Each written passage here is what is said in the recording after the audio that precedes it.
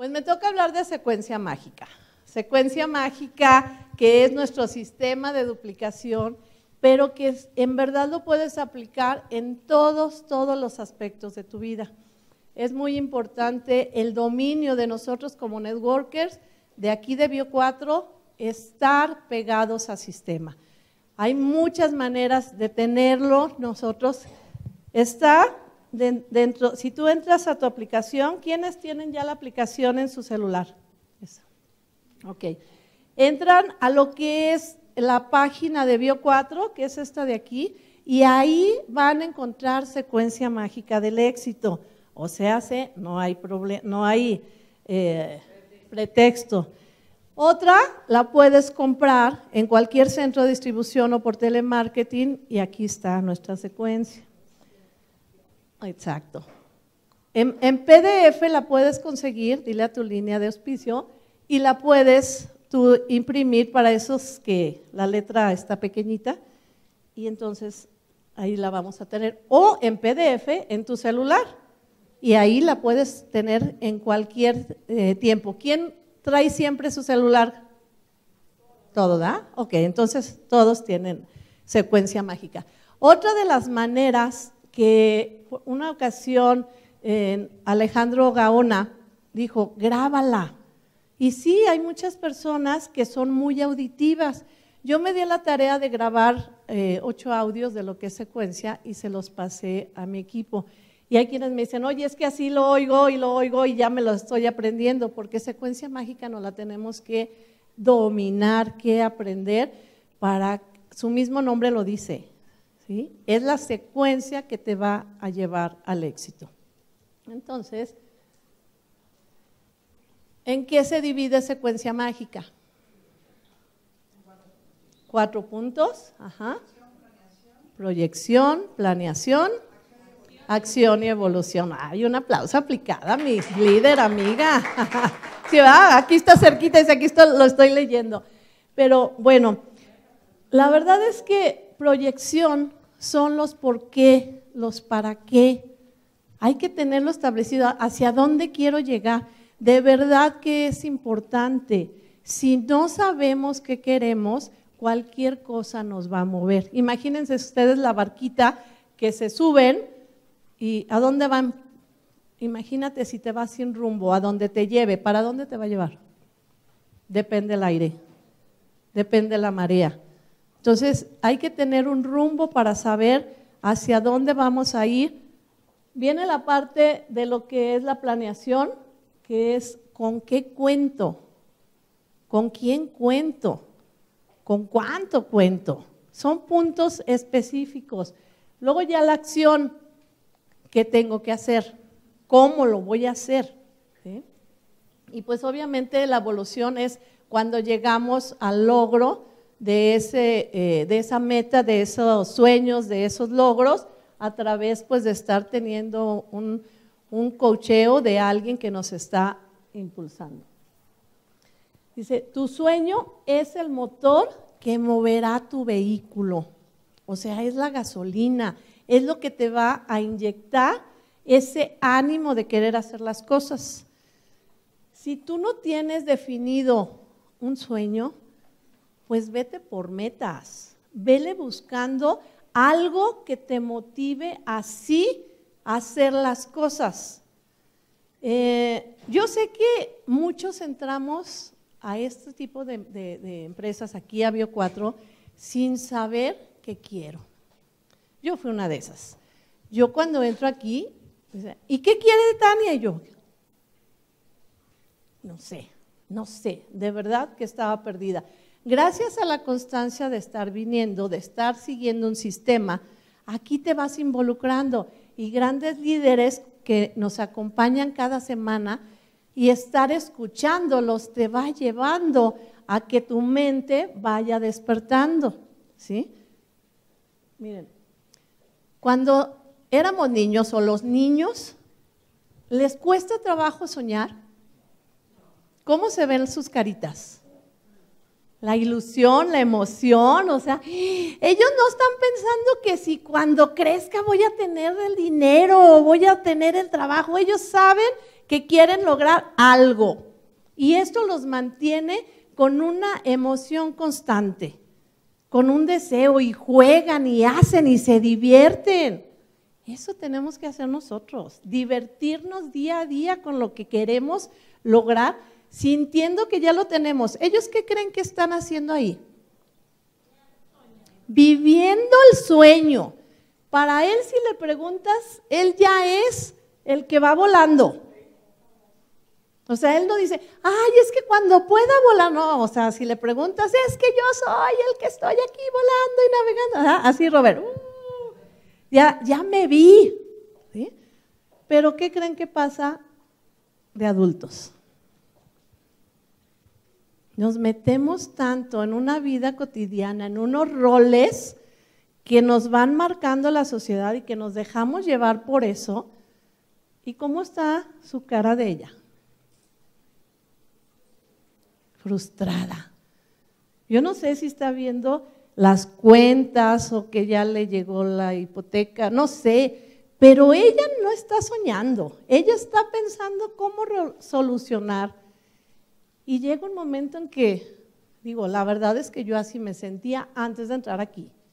Ayúdenme, porque no sabía ni qué quería, pero ni siquiera era consciente de que no sabía qué quería, lo peor del caso.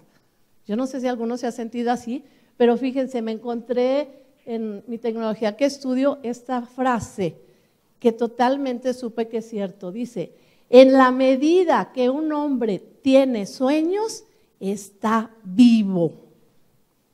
¿Les hace sentido? ¿Vieron la cara de los niños cuando están soñando? ¿Y vieron la cara de quien no está soñando? Ya lo quité, lo traía a la mano. Espérenme, quiero enseñarles esta foto. No sé si la alcancen a ver, pero antes de entrar en bio, esa era mi yo, ese era mi rostro. Yo cuando encontré esta foto, porque yo no me tomaba fotos, ¿sí? La vi y lo que más me impactó fue la mirada. Dije, wow, qué mirada tan triste, perdida, sin llena de vida. Y les digo, y eso que estaba en una boda. Sí.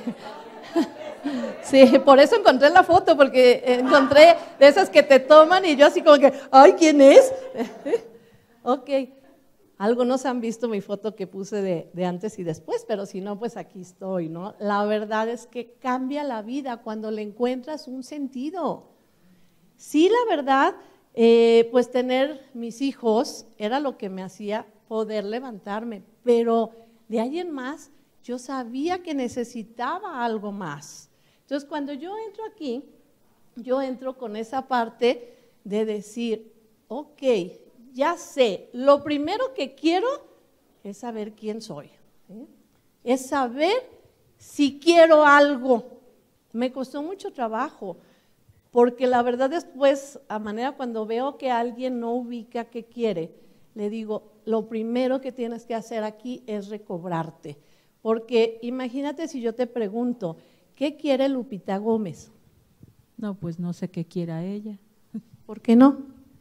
Pues porque no la conozco. Porque no la conozco. Si no conozco a alguien no puedo saber qué quiere. Bueno, pues así estaba yo ya ni me reconocía. Entonces, si no me reconocía, pues no sabía qué quería. Si ustedes están en esa postura, desde ahí ese tiene que ser su primer sueño. Y entonces empiecen a indagar y comprométanse con ustedes, porque es parte, ya lo vimos, de proyección, qué quiero y a qué me comprometo. ¿Por qué es importante? Porque miren, en el camino de saber qué quiero, de ir por eso que quiero, me voy a encontrar tumbos, pum, pum, pum, pero él sabe qué quiere. ¿Cómo le ven la cara? Feliz, aunque va así como que brincando, lleva una meta, ¿sí? Y bueno, ya conforme va pasando el tiempo, esta frase a mí me encantó. ¿Por qué decidí emprender? Porque me cansé de preguntar cuánto costaba. Tengo una anécdota que cuando me di cuenta y dije, wow, ¿cómo vas perdiendo tanto que no te das cuenta? Mi hijo menor, yo vivía muy cerca de Hospicio Cabañas y ahí en Plaza Tapatía se ponen de esos carritos que los subes y se pueden dar la vuelta. Y cada que pasaba me decía, ¿cuándo me vas a subir? Y yo, luego hijo, y una vez hace unos 4 años me dijo, nunca me subiste. Y yo así, ¡ah! Entonces corrí, oiga, todavía dejan que se suba, mire, que aunque nomás sea para la foto. Y lo peor del caso es que cuando me acerco y iba mi otro hijo mayor, entonces le digo, ¿cuánto cuesta? Y luego me dice, 30 pesos. Y voltea mi hijo y me dice, ¿y por 30 pesos no subiste a mi hermano? Le digo, curiosamente sí. Y en aquel entonces por 20 o por 15, yo creo. Pero fíjate cuánto te limitas de no creer que puedes hacer algo. Entonces, yo vi esa frase y dije, sí hago algo porque yo ya no quiero estar limitada al cuánto cuesta. Hay que estudiar. ¿Qué hacemos aquí? Estudiar. ¿Y qué creen? No, nada más aquí. Si depende del tamaño de tu sueño, mira, aquí dice, todos los sueños, todos los éxitos empiezan con un sueño. ¿Y saben qué? Por consiguiente, sueña en grande. Pero a mayor sueño, tienes mayor libertad de lograrlo. Pero ¿qué crees? También tienes barreras. Pero si tú no tienes bien cimentado qué quieres, entonces las barreras se convierten en una siguiente meta y ahí te quedas frustrado. ¿Lo vimos eso, te acuerdas? Y le digo a Rosy que sí te acuerda porque fuimos a un curso donde nos explicaron esto. Tienes que aprender lo que tengas que aprender, donde tengas que aprenderlo si tú quieres lograr un sueño o muchos sueños, ¿sí? Esta parte en la Universidad de Stanford me llamó la atención que hicieron un estudio entre varias personas y decían, depende de lo que sueña cada quien, vive en el 10% de ese sueño. ¿Cuánto creen entonces que sueñan los que son millonarios? ¿Con cuánto? ¿Y cómo sueñan su estilo de vida? Para tener lo que tienen. ¿Cómo sueña un rico? ¿Cuántas cantidades de dinero creen que sueña? ¿O cuántas cosas alcanzables para ser rico? ¿Y cuánto? Una edad promedio. O bueno, más bien aquí la pregunta sería, ¿qué estamos soñando cada uno de nosotros que tenemos el 10%? Si ese 10% no te está ajustando, pues entonces hay que aprender a soñar más, hay que soñar más en grande para poder hacer las cosas, para vivir como quieres. Pero hay una cosa bien importante, en Secuencia Mágica, en esta parte del sueño, viene, primero esto que se los va a leer, esto no puedo dejar de leerlo porque a mí me encanta. La mayoría se va a la acción y está bien, también si quieres irte a la acción y a tener un resultado y más cuando tienes una urgencia, pero no olvides trabajar esta parte del sueño. Y aquí dice, mira, defina su sueño, espera un momento, no deje de analizar estas líneas que serán sin duda las más importantes que usted leerá en todo este manual de trabajo. Aun cuando le parezca exagerado, permítame decirle que un gran número de personas que inician el negocio de Bio4 subestiman esta frase saltándose a la técnica y a la práctica. No levanten la mano porque yo sé que aquí nadie, pero ¿cuántas personas han hecho eso? Y después dicen, oye, pues no avanzo, oye, hago, y como que no siento, porque te saltaste esto. Dice, por favor, haga usted lo correcto, defina su sueño, encuentre las razones que lo impulsarán en este negocio. Debe definir claramente por qué hará el negocio Bio4, ya que si usted se olvida de sus motivos, la mente poco a poco le puede jugar una mala pasada, llegando a juzgar este negocio por su potencial, no por su potencial, sino por los resultados de un mal enfoque. Lo que les decía ahorita, si nosotros no definimos, pues la balsa se va por todos lados. O si nos encontramos una barrera, ahí nos vamos a quedar atrapados. Uy, no, pues no puedo. Uy, me dijeron que no. No, es que no, quería hacer esto. Simplemente muchos que dicen, oye, es que quería bajar de peso y nomás no veo resultados. Porque no definiste bien un por qué y un para qué. Ese ¿qué quieres?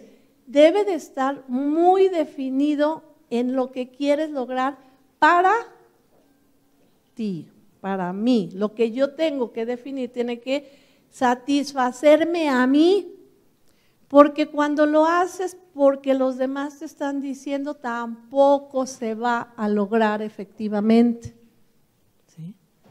Y luego empiezan los resultados fallidos. ¿Y qué crees cuando te pasa un fallo una vez, otra vez, o te acostumbras o desistes de lograrlo?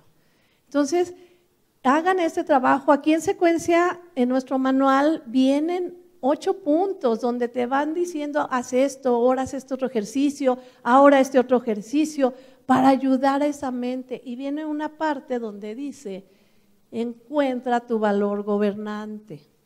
Lo único que se refiere es a eso, que yo quiera, que sea algo que se identifica conmigo, porque ¿quién se compromete con ese sueño? Yo. Y si no estás en realidad consciente o determinado que lo quieres hacer, ¿qué crees? El compromiso se suelta. Entonces, sí tienes que estar comprometido, o sea, sabiendo que para que te comprometas, porque entonces te vas a comprometer a hacer hasta lo que creías que no ibas a hacer. Yo ahora en diciembre pasado, con lo del sprint, dije, no, sí, ahora sí cambio de nivel, pero ¿qué creen? La verdad es que mi enfoque, les repito, desde que entré a Bio fue entenderme a mí, capacitarme a mí, crecer interiormente. Sí he estado en crecimiento de red, mi cheque ha estado aumentando, bendito Dios y Bio, y obviamente todo el equipo sí está en crecimiento, pero dije, ay ya, porque, y luego una dona mía recibe carro y empieza, ¿y tú cuándo? ¿Y tú por qué? Y dije, no, sí, voy por el carro. La verdad es que ahorita tenía una meta diferente. Y obviamente, lo que les digo, o sea, se los digo por experiencia propia, si no fue por una convicción real, pues el compromiso se suelta, porque yo tenía otra meta que estaba haciendo, ¿sí? Que sí la logré.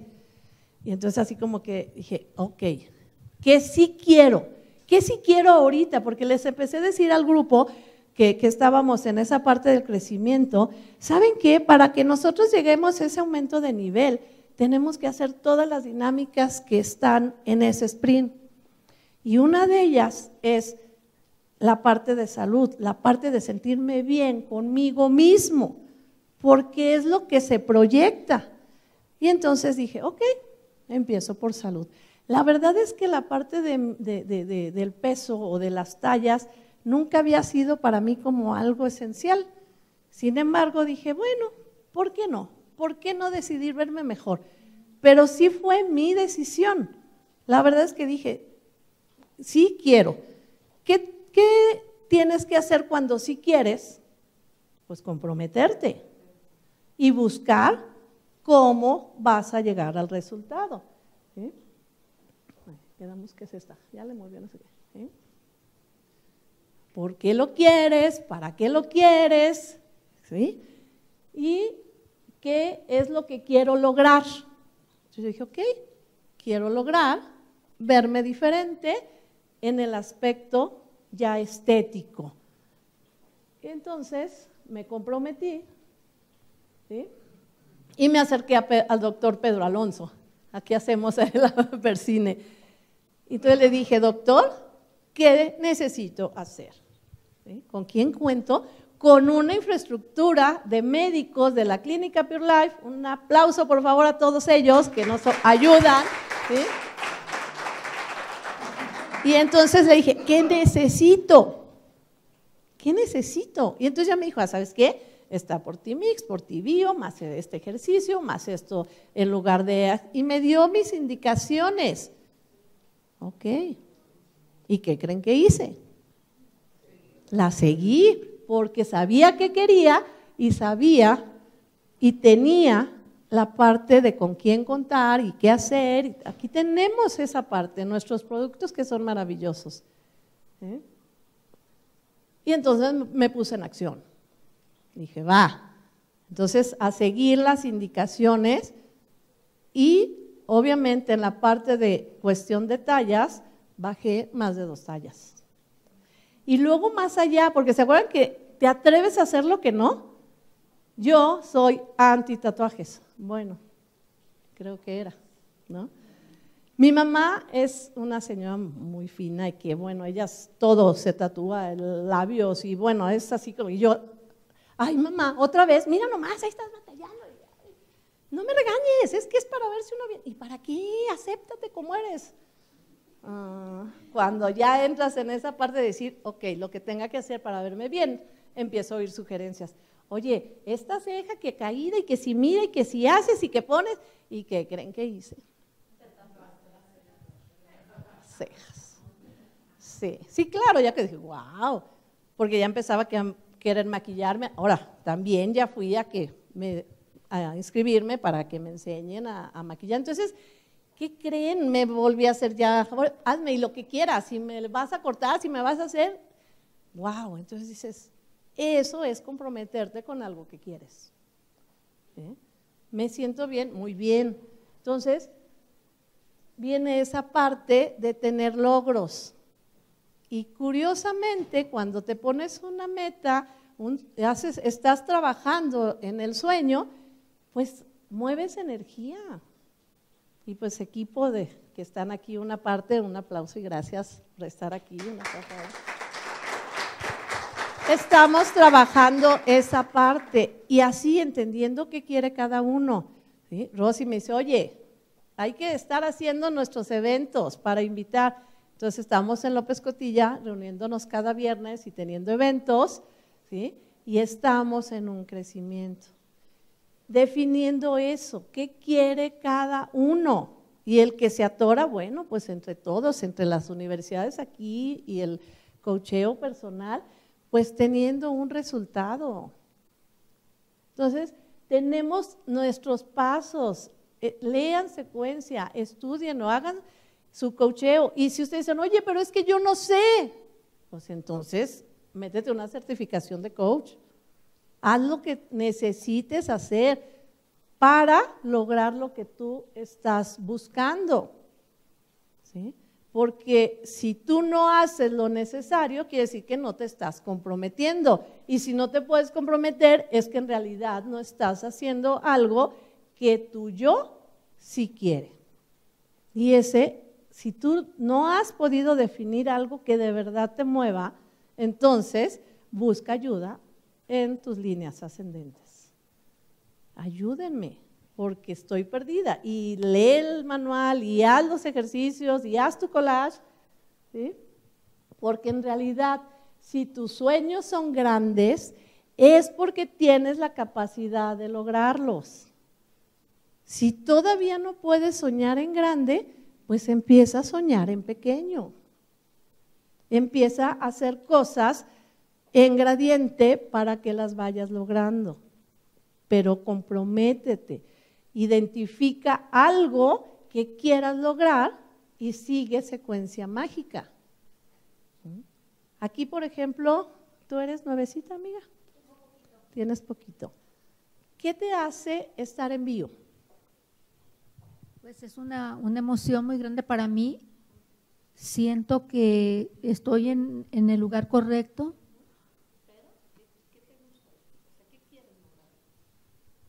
Quiero lograr una estabilidad económica para mi retiro, pues como una pensión. Wow, un aplauso. Lo vas a lograr. ¿Cómo te llamas? ¿Tu nombre? ¿Cómo te gusta que te digan?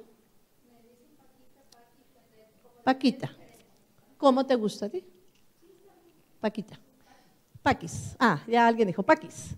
Paquis, lo vas a lograr. ¿Y sabes por qué?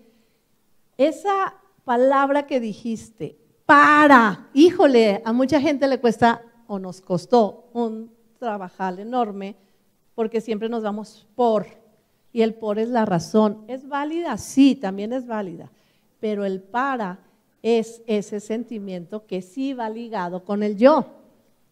¿Sí? Y ahorita que decías de la jubilación, ¿cuántos jubilados no tienen una expectativa después de jubilarse y qué les pasa? ¿Sí? Pero cuando dices, ok, yo sí, porque tengo esta expectativa y mi jubilación la quiero para disfrutar, para viajar, para hacer, las cosas están dadas. ¿Sí? Ahora hay que soñar qué vamos a hacer con todo lo que de aquí vas a recibir. ¿Sí? Y pues así, cada uno de nosotros, apéguense a Secuencia. Si por algo no está su línea ascendente, no se apuren, esto es su línea ascendente. Aquí ustedes pueden tener su propio guía, su propio líder que les va a ir diciendo qué hacer. No hay pretextos. Ya vimos en todos los lugares donde la pueden tener, ¿verdad? ¿Sí? ¿Ok? Entonces, pues, ¿qué les puedo decir? El éxito es tuyo, nada más tienes que perseguirlo, pero sin tanta carrera. Porque, ¿qué crees? Araceli me encanta que dice, cuando el alumno está listo, el maestro aparece. Es lo mismo en los sueños. Cuando sabes realmente qué quieres, eso que quieres ya está en el universo y te va a encontrar. Entonces solamente hay que saber y buscarle por el medio que sea a tener esa habilidad de saber, desear, soñar y disfrutar las cosas como que ya son. Muchas gracias.